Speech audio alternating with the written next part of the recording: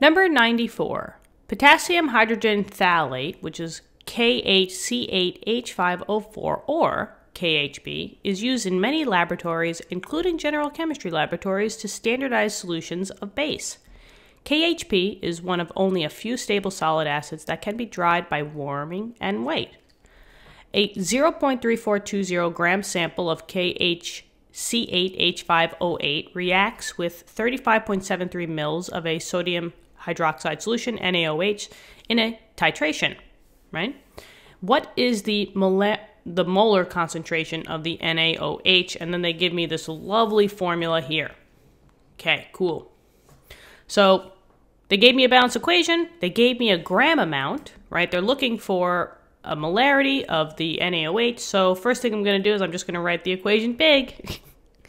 So KHC8H5O4. I don't care about the states. And as I'm looking at this formula, I don't see any coefficients, which always tells me to just take a minute and just see if it's balanced, right? Is it a coincidence that they're all one-to-one relationship? Or maybe it is balanced. Let's see. So I'm scanning it, and what do you guys think? I think it's balanced. I don't see anything wrong with it, right? One potassium, one sodium. Yeah, we're good. So let's see. They told us that we have a 0.3420 gram sample of that KHP, right? AKA this huge big compound. So I'm going to put that over here. 0.3420 grams. And it's reacting completely with the sodium hydroxide. They told us that we had 35.73 mils of it.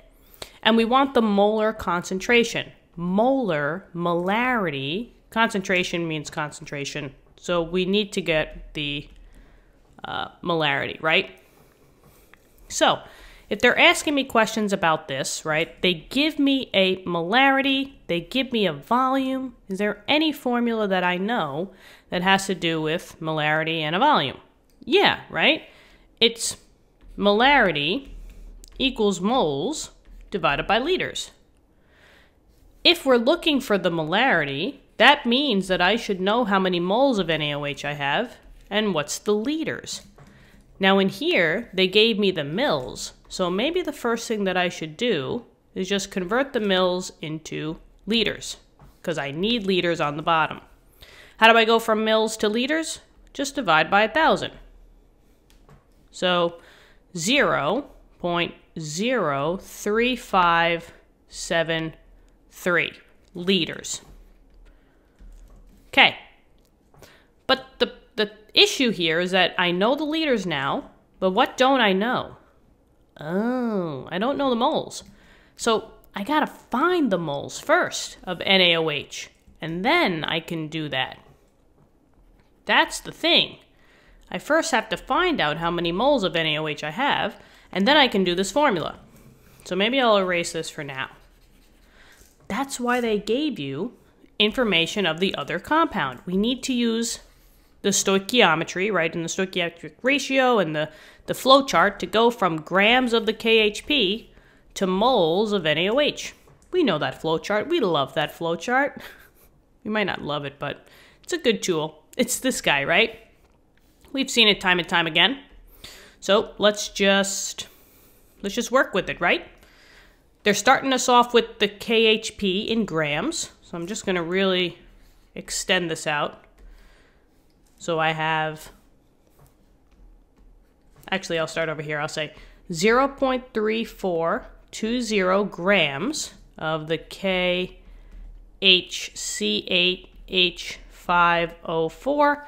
I can get the moles of that compound, KHC8H5O4, and then I can get the moles of the other compound, right? That would be moles of B. And since I just have to stop at moles, I don't need to get the grams. So don't need to go that far in this case. And there you go. Now, I just want to make a point here, guys. We cannot just write KHP. This is like a symbol, you know, like a, I guess an acronym for potassium hydrogen phthalate, right? But this is the actual compound. So when we have to take the molar mass, we have to take it of these elements, not these three, okay? Because these are actual elements as well. But don't be tricked, okay? All right, here we go. Let's start from the beginning.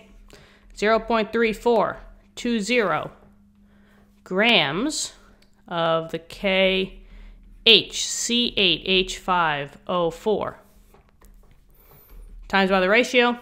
Throw that unit on the bottom.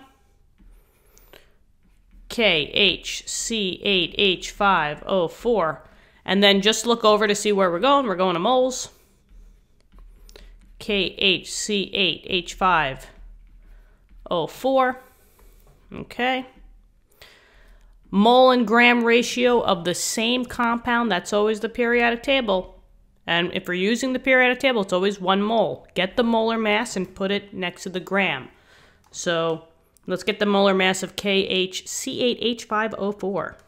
So K, 39.1, plus a hydrogen, 1.008, plus 8 carbons, so 8 times 12.01, plus 5 hydrogens, K, and then plus 4 oxygens.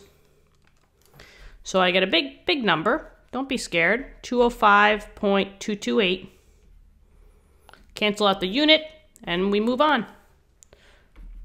We're not at where we want to be. We want to be at moles of NaOH. So throw the moles of the KHC8H5O4 on the bottom, and then the moles of the NaOH on the top. NaOH. A mole-to-mole relationship of different compounds is always using the balanced equation, aka the coefficients. That's why we have to check that this was balanced, and which it is. So there were no coefficients in front of either the KHC8H5O4 and the NaOH. That just means that I have 1 of each. It's a 1-to-1 relationship. So for every 1 mole of NaOH, I need 1 mole of the KHC8H5O4. And now we can find out the moles of that. So let's do it. 0.342 divided by 205.228. And I'm not going to round just yet because this is technically not the answer. So I'll say 1.666. That should be good enough, I think. We'll say 6.664. And that's the moles of the NaOH. So now I found out what the moles was, right? And maybe I'll just put it in the blue. This is 0.00166664 moles. So now let's just do the math. And maybe I'll box this off maybe over here. Beauty, actually. Yeah, I think that's good. We want to find the molarity. So just as a refresher, molarity equals moles over liters. So molarity would be the moles that we just found out. I'm not going to put the units because I know we have the right units. So 0.00166664 divided by the liters that we converted earlier, 0.03573. And now we can just figure it out, right? So what's that molarity? Let's get it.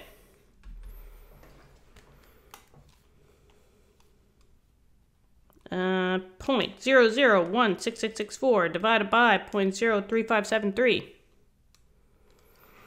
And if I need sig figs, I see that I have 4 sig figs here. I have 4 sig figs here, so I need 4 sig figs. So 0.04664. So that first 4 was a little bit ugly. 4.664. And there you go. That, oopsie, Maybe I'll just bring this down a little bit. There you go. Pull this a little over and call it a day. So that's the molarity of the NaOH solution that we needed. And there you go. Hopefully this helped, guys. Let me know in the comments. Thank you so much for viewing the video. I love helping you guys out. So just let me know in the comments how you're doing, all right? Thank you so much. And if you want to help us out, press the subscribe button. That would help us out tremendously. Just gets the word out there that this cool service exists. Thank you, and I'll see you all in the next lessons, okay? Have an awesome day. Bye-bye.